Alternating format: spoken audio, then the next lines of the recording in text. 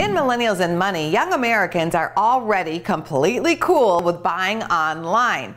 And according to a poll by research group True Public, that is likely to continue once the pandemic passes. The study also found 55% of Americans between the ages of 16 and 35 plan to return to restaurants as soon as social distancing and staying home to slow the progression of coronavirus ends. 16% will wait a few more months, and 13% will wait for the development of a vaccine. Many will also wait before going back to crowded concerts, but will attend virtually.